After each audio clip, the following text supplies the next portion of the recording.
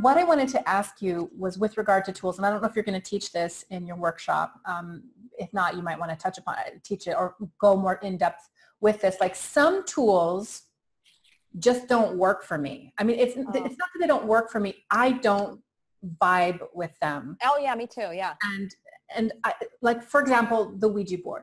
Now, it's just a piece of wood, or it's just a piece of cardboard. It's nothing. It's inanimate. It's the intention that you bring to it. Nonetheless, there is so much stigma on the Ouija board from so many decades and decades of people associating it with The Exorcist or with demonic possession and such, that I now have just kind of a resistance to it. And so as a tool, it's just not something that I would go to.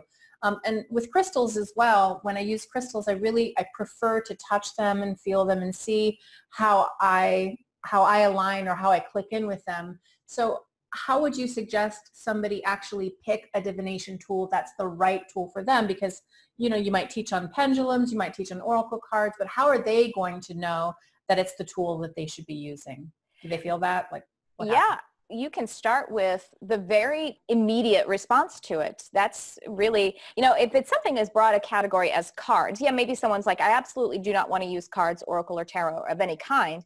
That's possible, but more than likely they may want to just peruse, because again, cards are basically books. And you know, that's such a broad category. It's kind of hard to throw out books as being useful to people at all. So you might want to just open yourself up a little bit and rest your attention on some, maybe you haven't been exposed to ones that actually would light you up.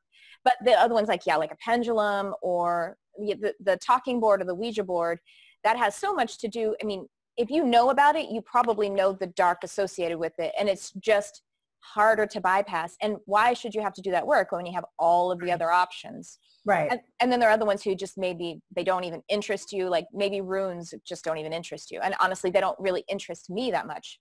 But if I say runes and it interests you, then you may actually take, I mean, I'm going to be talking about it in a general way. I'm not going to go over the hundreds and hundreds of tools.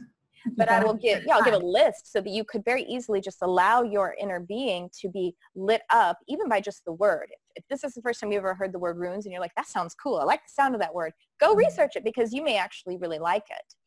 So the tool, overarching concept of how to use a tool, or like I say, a technique, because besides using things that are actual implements, we're going to just talk about practices. I think techniques are probably more powerful. Yeah, absolutely. I think so. They can be too, because then it really does take away the bypass of the communication with the self in a lot of, so I think it's good we can use those partners, and it actually can be really fun to use cards with beautiful artwork and stuff. And it can be fun to use a pendulum. But if we feel like we have to have those tools, then again, that's when we become dependent and it's become a bit of the master. I recommend to people when they're learning how to meditate, I'm like, yeah, sure, use guided meditations. But really, you want to be able to meditate without a guidance too. You don't want to be dependent on always needing someone or something, even if it's music, to have to get you into the state. You're totally empowered then. So yeah, I would say definitely start, if you have an association like with the Ouija board, well, it's just one thing and it's so minor, and it is different than like the broad category of cards. Right.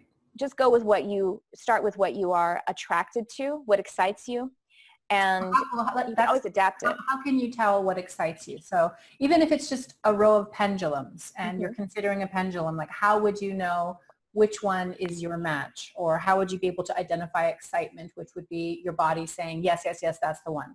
Really, it would be visual and sensual. So holding it, usually your eye is attracted to it first, because that's just how we're oriented as a biological being. And then you'll feel kind of your heart and your solar plexus, this entire area, being attracted to it. Or if you pick it up, and if it is a crystal or if it's a pendulum and you hold it, when I hold it, I can get all kinds of different responses. And sometimes I have to sit there for a second and I'll say, okay, so I feel stimulated.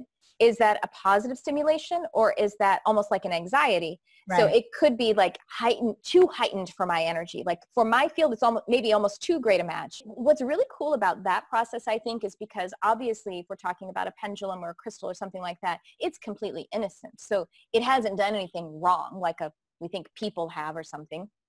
It helps us to kind of get out of that. It's really just about things being able to be the right kind of resonance for one another. If the field, the the components of this that creates its field and my field mesh if they like each other.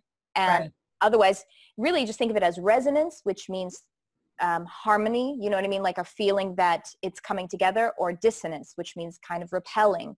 So if you feel it, you can kind of just leave it as a body compass of yes or no. Like I say, sometimes I have to feel it for a second more, and I'll say, is that a good excitement, or is that put that down because it's too much for you? You know? Well, and what I like about that and noticing the energy of it is that it actually honors the energy of the tool, because sometimes people just regard tools as things that belong to them and that they use, and it's all about them. But crystals have their own personality. Crystals will communicate with you. If you sit there in a rock shop and you actually hold your crystal, I mean, and you do feel your way into it, they will start talking to you in their own way. And the same with seashells, the same with pendulums. They're all just energy. They're a form of energy. And when we pick those tools based on how that energy feels to us and how we feel to the tool, like, is the tool effective? Like, I will actually play around with the pendulum to see if it works for me or if it doesn't work for me, because maybe the pendulum doesn't want to work with Crystal and Compton. But it is a collaboration. It's a partnership. It's never just about you and impressing your will, I guess, on the tool itself. It's about finding the right match.